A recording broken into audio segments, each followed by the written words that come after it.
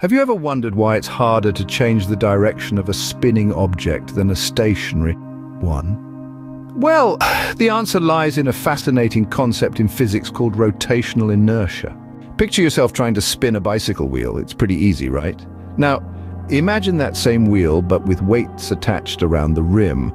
Suddenly, it becomes much harder to spin. This is because the weights increase the wheel's rotational inertia.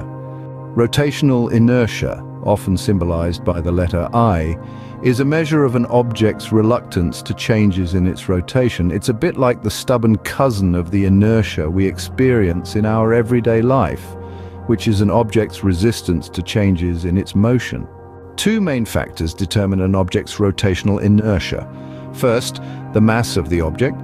The heavier the object, the higher its rotational inertia. Second, the distribution of that mass around the axis of rotation. If the mass is concentrated far from the axis, like the weights on our imaginary bicycle wheel, it increases the rotational inertia.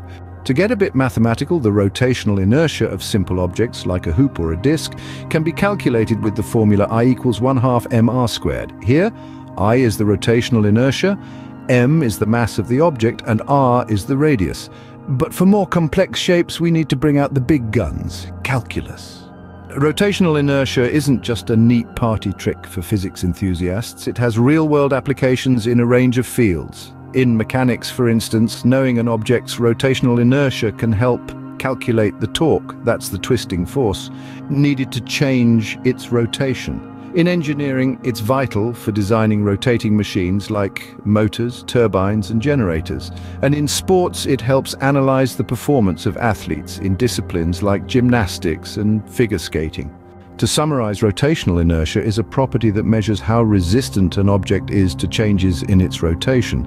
It depends on both the object's mass and how that mass is distributed around the axis of rotation. The greater the mass and the further it is from the axis, the greater the rotational inertia. So the next time you find it harder to spin a weighted wheel than an unweighted one, you'll know it's all thanks to rotational inertia. It's yet another reminder of how the invisible laws of physics shape our visible world.